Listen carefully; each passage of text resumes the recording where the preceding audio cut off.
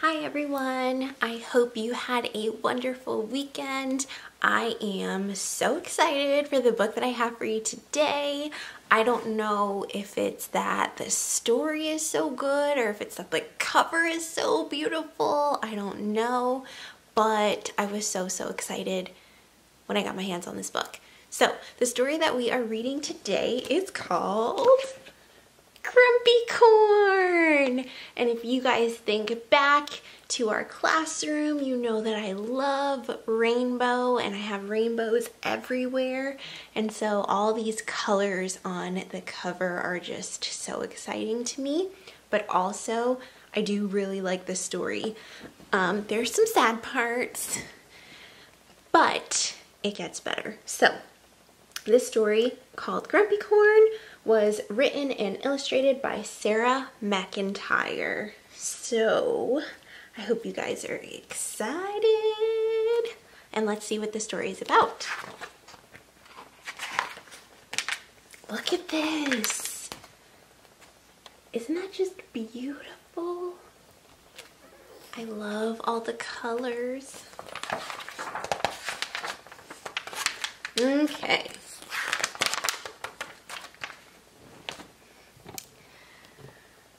Unicorn was sitting in his special writing house. I'm gonna write the most fabulous story in the world, he thought. This made him feel very pleased with himself. He already liked being a writer.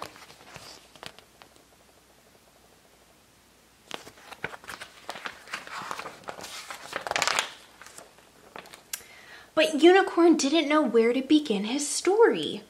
I need my special fluffy pen, he said. He went and got his special fluffy pen, but he didn't know what to write. I need a cup of my special moonberry tea, he said. Then I will be able to write my story. He went and made himself a cup of his special moonberry tea, and Unicorn sat at his desk, wondering what to write in his special fancy notebook. He sighed. I wish an idea would come knocking at my door.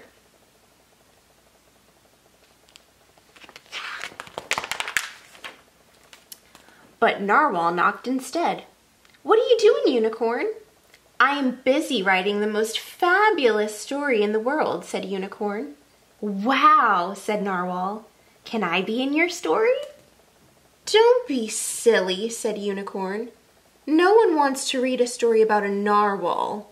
Narwhals are very boring. There will be no narwhals in my story. Oh, said Narwhal. He swam sadly away.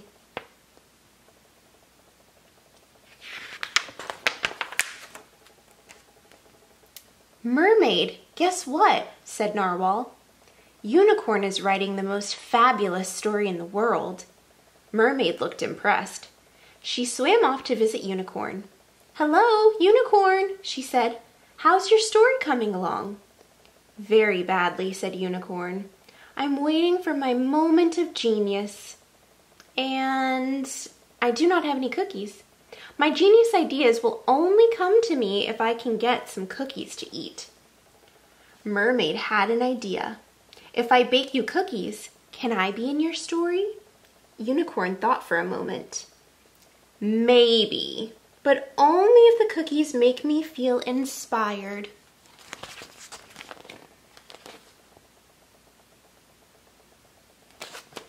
What a grump. No wonder he's called Grumpycorn.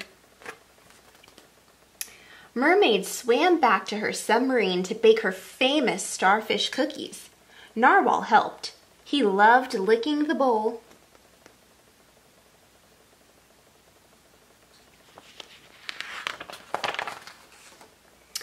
Mermaid brought the cookies to Unicorn.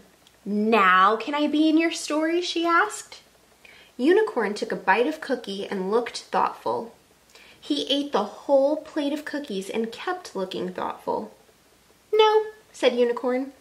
I'm afraid you can't be in my story. They were very good cookies, but they did not inspire me.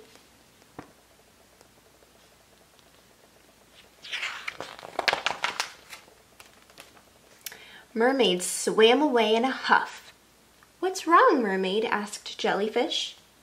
Unicorn is writing the most fabulous story in the world, she sniffed, but he won't let me be in it. My cookies were not inspiring enough. Maybe I'm in it, said Jellyfish. Everyone loves jellyfish. She wriggled with excitement and swam off to visit Unicorn.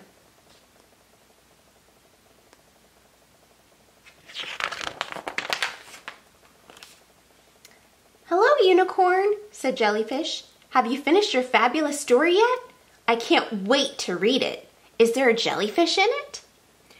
Why don't you let me be in your story? I will be the most brave jellyfish and go into space and discover fantastic alien jellyfish and... No! howled Unicorn. I can't get any ideas because everyone keeps bothering me. You are all very silly and annoying and I don't want to write this story anymore. Oh, what a Grumpycorn, said Jellyfish. Unicorn threw his fluffy pen, his notebook, and his teacup into the sea.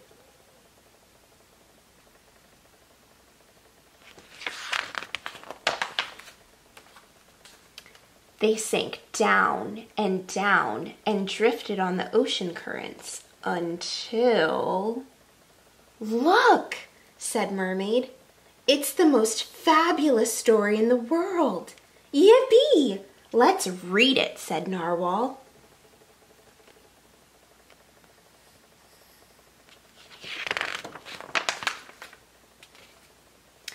The friends gathered around to read Unicorn's story. But Unicorn had not written a single word. Poor Grumpycorn, said Mermaid.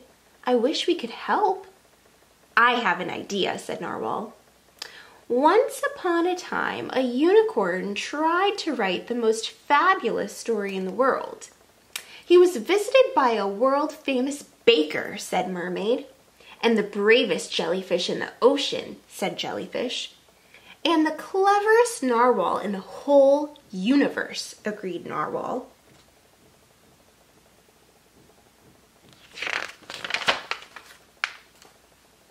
A few hours later, Unicorn arrived carrying a big flat box. I tried to write a fabulous story, he said, but I was not a very fabulous friend. But I am fabulous at ordering pizza. I brought this to say I'm sorry.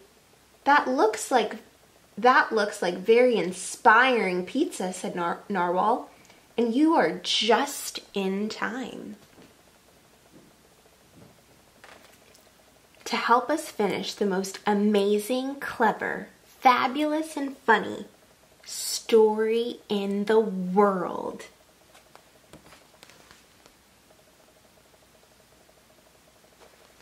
And that is the end of this story. I loved this book. I loved all of the characters, and I have a connection to this story because, one, I have definitely had those moments where I sat down and either tried to write a story or a poem or a paper or whatever it was, and I had what we call writer's block, where I just sat there and I could not figure out what to write.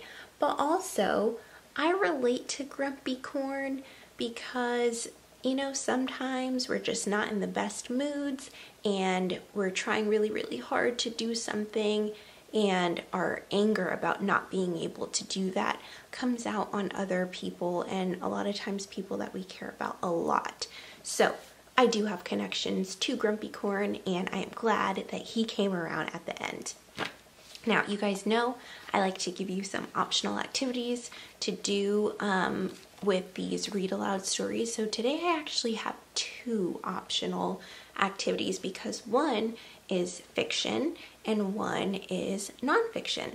I know a lot of you have been loving writing nonfiction, so I am drawn to Narwhal as a character in this book because he was the first one that Unicorn was not very nice to, and so both of these writing activities are about Narwhal. So the first one is narwhals are actually real animals, and a lot of people don't know that. So option 1 is to complete some research about a narwhal, and I have included in the folder the page with all the information of the topics that you would need to research about the narwhal, and I would love to see that if you do that option. The other option is to write a short fiction story where narwhal is the superhero of your story. So it could be about anything. He could do whatever amazing thing that you want him to do, but write a short story where instead of narwhal being boring like Unicorn said he was, make him the superhero of your story. And I would love to see that too, and the book template is in the folder. So I hope you guys enjoyed this book, and I will see you guys in the next video.